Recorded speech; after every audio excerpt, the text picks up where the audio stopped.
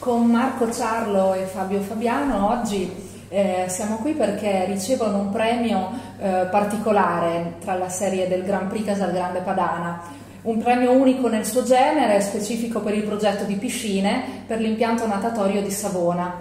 Quali sono gli aspetti tecnologici, funzionali ed estetici che è stato possibile coniugare attraverso l'uso del materiale ceramico per il rivestimento degli ambienti dell'impianto? Rispondo io? Risponde Fabio.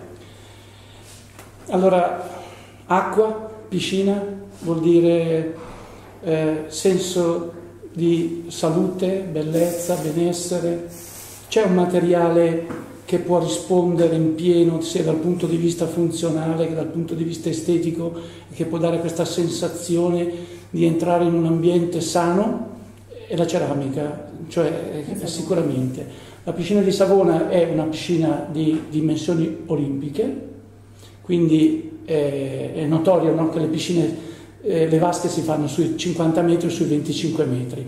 La piscina di Savona è di dimensioni olimpiche, cioè 50 metri, quindi è la Ferrari delle piscine e quindi era necessario avere una componente che fosse anche di alta qualità e quindi noi ci siamo orientati in questa scelta per una ceramica di alta qualità.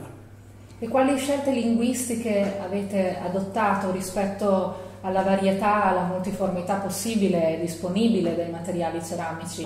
È chiaro che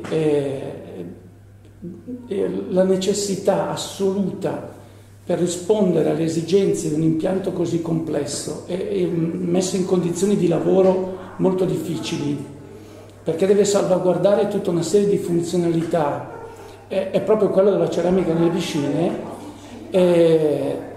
Noi che viviamo in questo mondo, perché siamo progettisti di lunga data, abbiamo potuto verificare nel tempo le caratteristiche delle offerte sul mercato e la nostra scelta è andata su un prodotto come quello per cui siamo qua, perché abbiamo verificato nel tempo che ha delle caratteristiche e delle peculiarità fondamentali, che sono ovviamente il fatto di poter garantire, oltre all'estetica, anche la capacità di di rispondere alle grandi difficoltà di un prodotto che deve essere a contatto con l'acqua.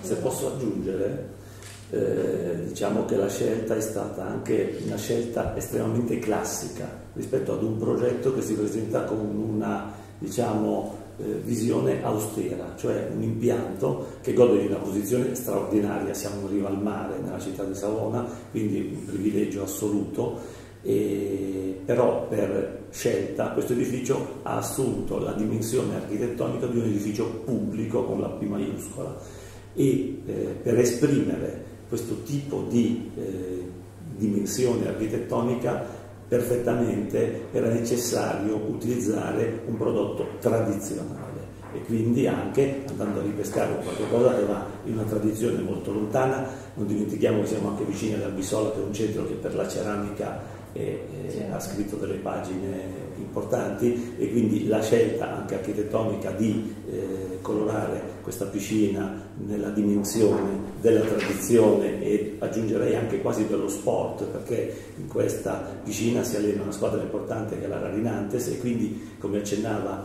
Fabio, la necessità di coniugare da un punto di vista funzionale e non solo estetico le esigenze dello sport estremo con la ludicità più ampia di offerta per la città di Savona. Molto interessante. Oggi abbiamo condiviso questa esperienza, questa mattinata milanese con i nostri ospiti di Casalgrandepadane, che un po' riunisce quella che è la madre produttrice di elementi per l'architettura e voi designer. Come vedete un po' questa capacità che ha l'azienda di tenere unite le figure del progetto? Abbiamo visto, diciamo, degli esempi eccellenti sicuramente, e abbiamo visto anche come l'azienda si sia prestata a produrre addirittura degli elementi appositamente per certi progetti. Credo che per i progetti di architettura come quelli che abbiamo visto questa mattina la richiesta dello studio di progettazione sia molto elevata. La tavolozza in generale che offre Casalgrandepadane spesso esaudisce i nostri desideri, perché in un progetto di architettura la ricerca della superficie, del colore, della reazione di queste superfici, sia che siano all'interno o all'esterno, sono fondamentali per la riuscita e la poeticità anche che si vuole trasmettere in un progetto. Arriviamo addirittura a poter pensare a un prodotto su misura. Mi sembra che ci sia molto di non solo milanese, ma direi anche italiano ai massimi livelli. E possiamo dire che questo premio vi renda orgogliosi in questa giornata conclusiva, direi. Assolutamente sì, anche perché credo, Fabio, che sia stato un progetto abbastanza importante di quelli che abbiamo realizzato, e quindi con appunto tutta una serie anche di privilegi geografici non sempre diciamo presenti, e quindi insomma tutto un insieme di situazioni che oggi si concretizzano in qualcosa di davvero bello e importante. Mi permetterei di aggiungere un'ultima cosa, il nostro piacere di aver appreso che è stata aggiunta alle altre tipologie, questa tipologia che per noi è particolarmente cara e che secondo me rappresenta bene il mondo della ceramica, è una delle tipologie che secondo me può essere un'immagine importante. Sì, questo sempre a riprova dell'attenzione che Casalgrande ha per i propri progettisti. Dopo anni, diciamo, di sollecitazione del settore piscine, quest'anno è nata una nuova categoria. Bene. Noi abbiamo il piacere di essere i primi vincitori. Questo ci inorgoglisce. Grande soddisfazione. Bene, ringraziamo gli architetti. Grazie a voi. Grazie.